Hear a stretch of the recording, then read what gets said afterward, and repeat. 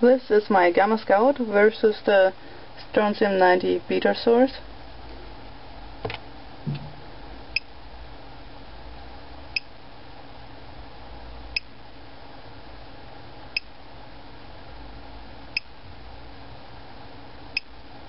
This is what happens if you only have the alpha shield in place.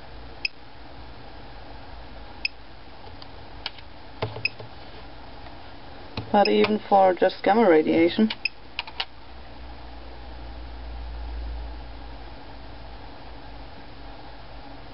it will still be about twice or 3 times background at least. Even more, but there's great fluctuation, as you can see.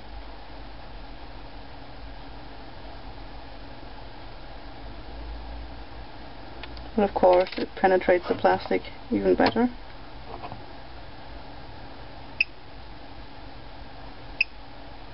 So I really need a beta shield. This is my beta shield, just made from lead.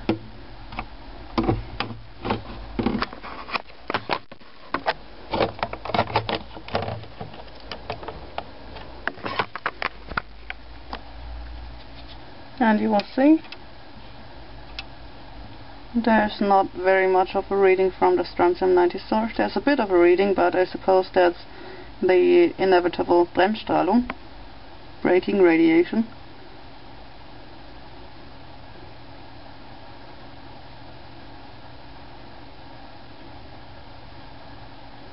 You can see it's slightly above background.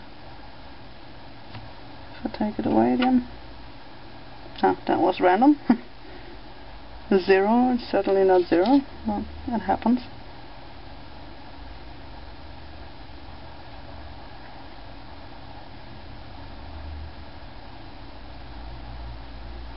Background radiations are really random in my place.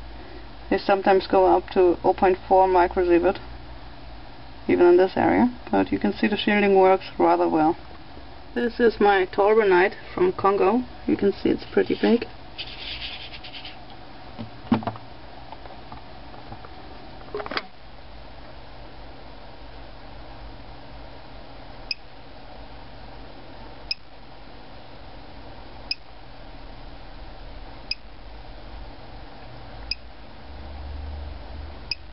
But you can see with the shield in place, it's not all that hot.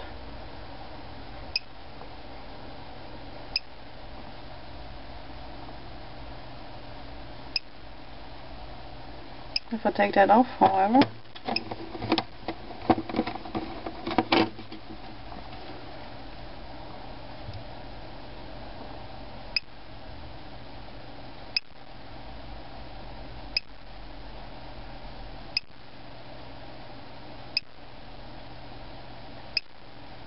you can see it's about double, I suppose because of the betas or weaker gammas penetrating the plastic. Still a very nice specimen, I think. Now let's try this nice black pitchblende load.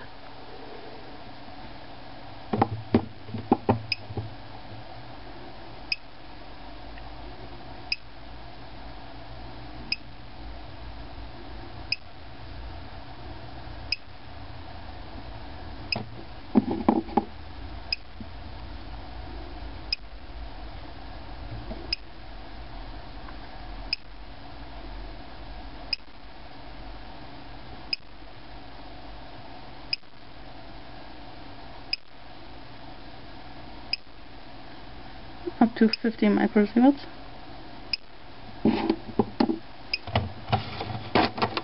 And without the shield again.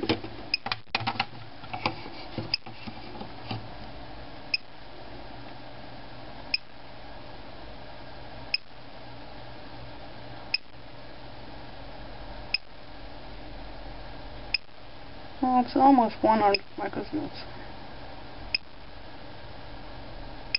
Now here's a slightly larger piece of pitchblende. It's really nice because it feels warm to touch. And my hands are rather cold as well, but normally stone feels colder than my hands, and this one feels really nice and warm.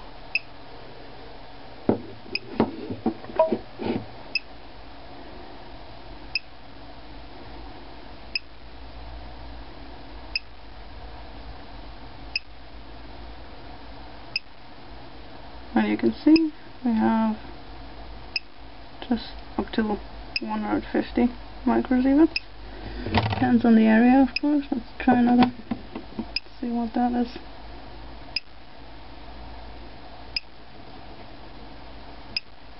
Well, that's weaker.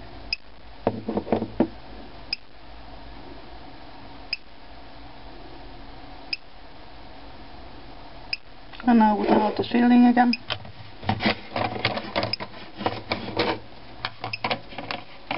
On about the same spot.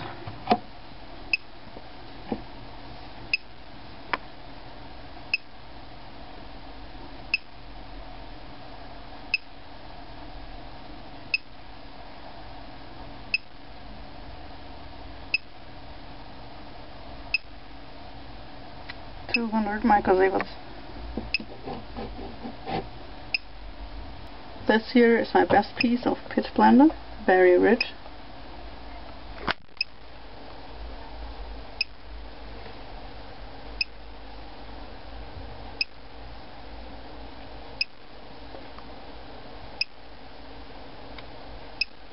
About 250, as you can see, probably.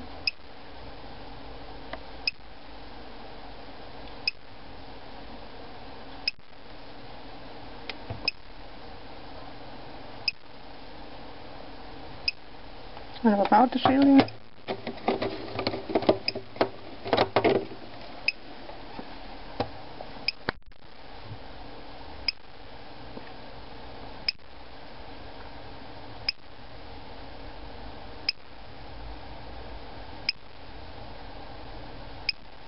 You can see it's like 400 microsieverts.